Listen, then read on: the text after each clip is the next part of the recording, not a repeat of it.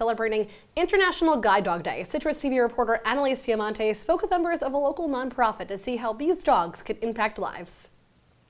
Thanks, Nicole. Guiding Eyes is an organization that raises and trains guide dogs. Here is a look into just some of the work that they do.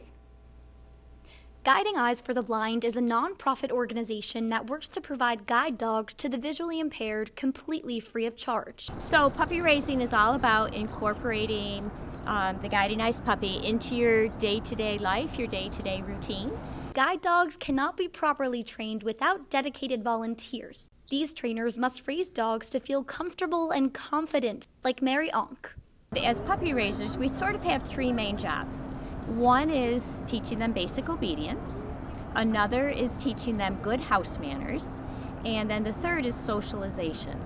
Training typically lasts 14 to 18 months.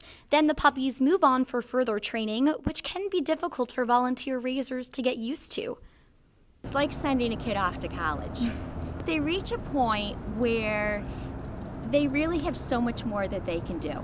In fact, colleges have proven to be great training areas for dogs, and Syracuse University is one of many universities that are helping transform the way guide dog training works. It's also good for the universities because, having guide dogs in training on campus raises awareness.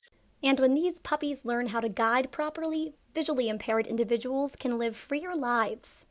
Stephen Casito, an SU professor, is a guide dog user and advocate for the organization. When I was 38, I decided to get my first guide dog. My life was transformed by getting that guide dog.